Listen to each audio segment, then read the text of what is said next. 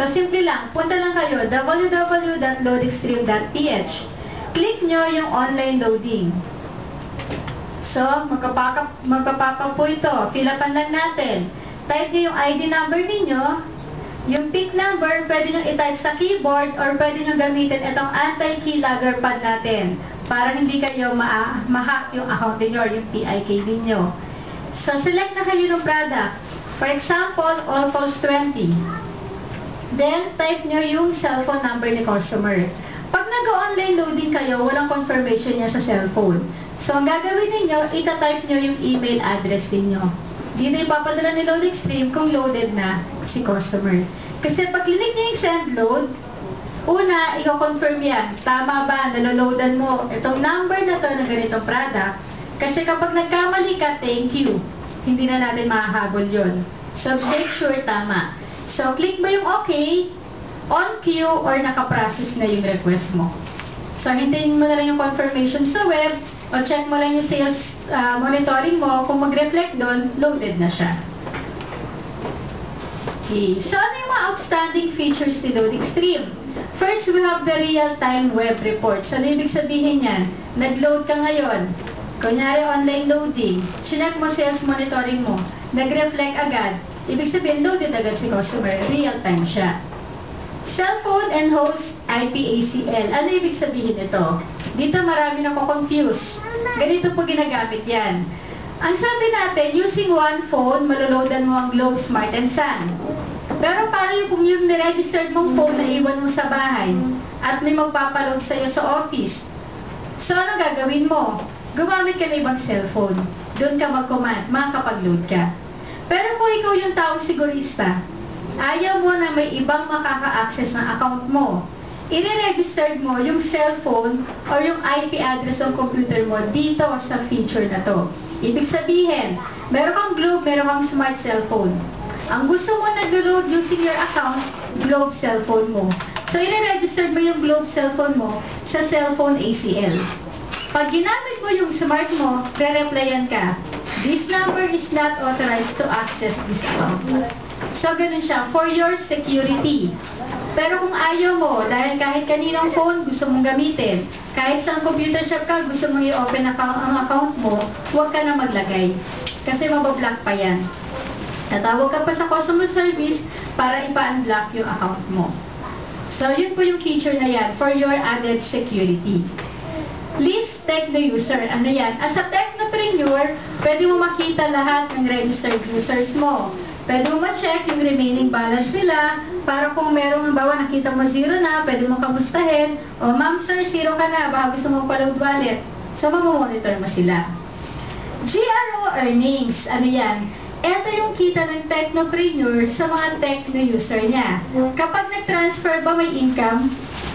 Wala. So, ang income, tinatawag natin ng Guaranteed Retail Override o GRO. Meron lang po tayong requirement para maka-avail ninyo yung override. Ano po yun? Kailangan monthly, calendar period, meron kang 1,000 reload sa technopreneur ID mo. Hindi po ito maintaining balance, yung akala ng iba. Reload po ang hinahanap namin. Kailangan nagre-reload ka either galing sa bangko, sa cashier, or sa independent business center nationwide. So, ano ibig sabihin yan? For the month of June, ngayon mo nalaman na may requirement pala for the GRO. Today is June 3. Pumunta ka sa cashier, nagpa-load ka ng 1,000. Mamayang gabi, makikredit na yung GRO mo from June 1 to June 3. Every 12 midnight yan, kinikredit sa load wallet mo. So, hindi mo na kailangan i-request yan. Hindi ka na pupunta sa office para i-request yung override mo. Every 12 midnight, naki-credit yan sa load wallet mo. Ano po? Yung average po niya is 1 to 2%. Depende sa product na binibenta ng user mo o binibenta mo personally. Pero kung hindi mo na-meet, etong 1,000 na to, ang ginawa mong reload, transfer sa kapwa technopreneur, or kinonvert mo yung earnings mo sa MyLX, hindi mo nagawa to, wala kang GRO for that month. Flash yun, mababaliwala. So, hindi po ito maintaining. Again ha, reload ang hinahanap namin. Ang kailangan makita ng system, active yung Technopreneur ID mo. Ibig sabihin, may nagpa-load ka ng 1,000. May nag-text sa yung user, pa-transfer ako 500. Transfer mo. Okay lang yun. Kahit i-zero mo na siya, okay lang. Basta monthly, nagre-reload ka. Calendar period. So, reload lang po ang hinahanap pa. Ma-update lang si system. Okay, so yung mga ibang features, pwede nyo i-browse sa website niyo. So, punta na po tayo sa mga basic commands natin. First, you can change your PIC. Ang personal identification key natin ay hindi pinapaalam. Huwag na huwag ninyo ipapaalam dahil pwede kayong nakawan ng load wallet.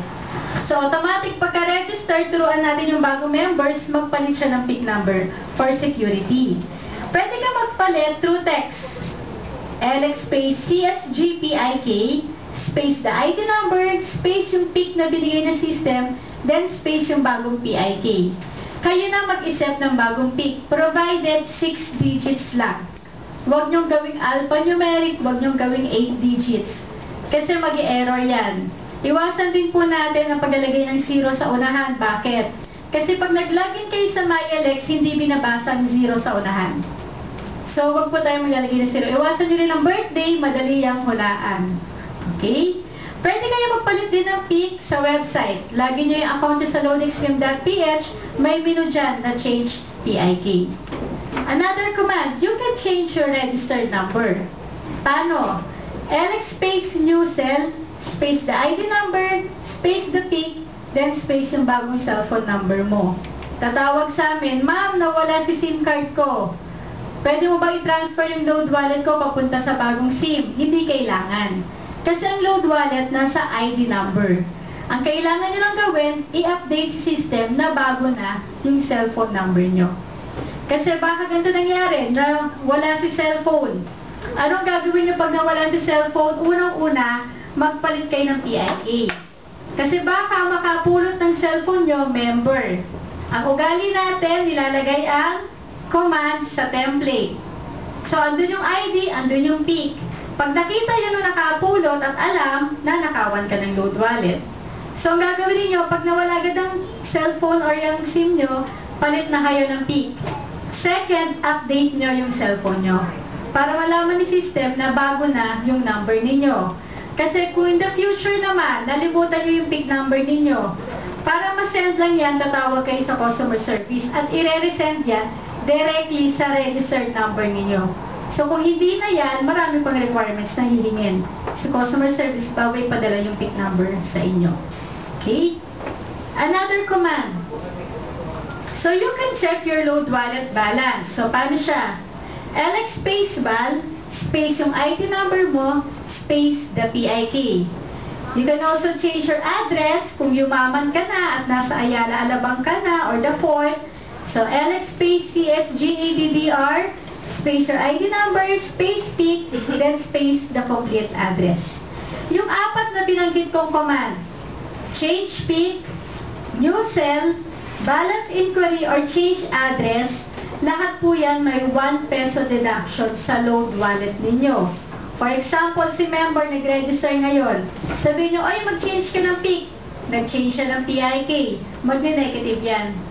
Kung wala siyang load wallet, automatic negative 1 ang account niya. Kaya pag nagpa-load na siya, for example, ng 500, 499 lang makukuha niya. So, kung hindi kailangan, wag gawin. Sayang ang piso. Pero kung kailangan, gawin ninyo for your security. Okay?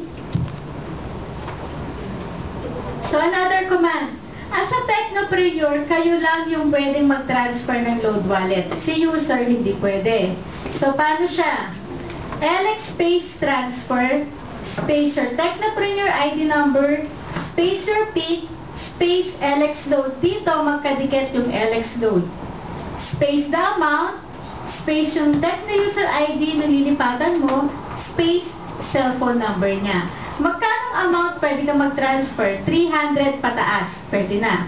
Pero pag nag-transfer ka from 300 to 499, may additional charge na piso sa'yo. So, pag may nagpa-transfer sa'yo ng 300, ang total na nabawas sa'yo 301. Hindi 300. Bakit? Minimum reload talaga natin is 500. Pero inalaw ng system na mag-transfer ka ng 300 para doon sa mga users mo na nagsisimula pa lang. Yun nga lang, may charge sa'yo na piso. So, kung gusto mo nang walang additional charge, 500 ang gawin mong minimum. Okay? May tatawag sa amin, ma'am, nag-transfer ako. Tama yung ID, mali yung cellphone. Anong gagawin ko? So, saan po nakastore ang load? Nasa ID number. So, pag tama yung ID at mali ng cellphone, okay lang.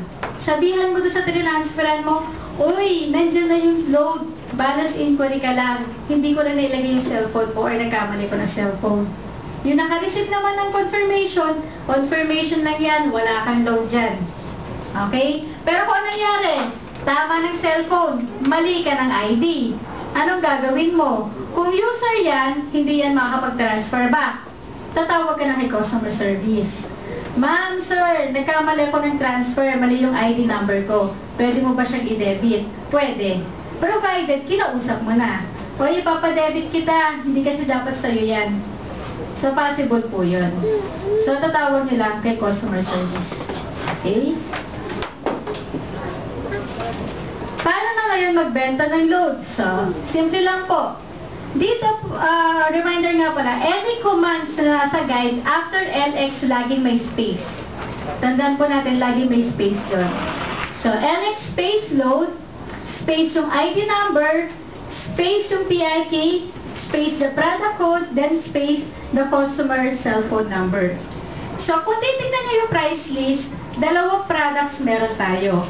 Meron tayong products na tinatawag na over the air or OTA. Lahat to merong X sa dulo. Meron tayong product na tinatawag na electronic pin, walang X sa dulo. Pero lahat ng yon, ganito lang kayo magbebenta.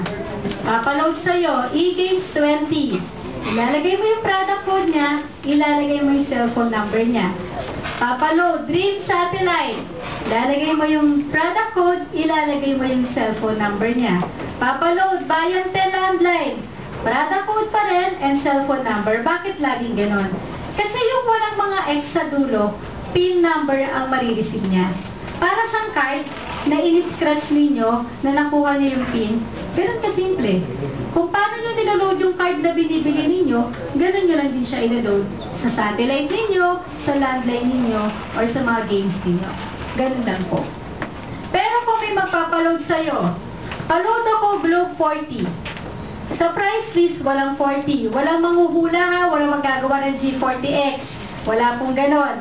Ito yung commands na gagawin mo. LX space OTA, space yung ID number mo, /PIC/telco, Globe or TM lang, dun na siya applicable. /amount, so from 20 to 150, pwede. Then /cellphone number ng customer. Ito yung tinatawag ng Globe na papiso-pisong dagdag. So 20, 21, 22, 23, kung ano gusto ni customer hanggang 150, pwede ka mag-load. So ganun lang po siya. Okay? Globe and TM lang.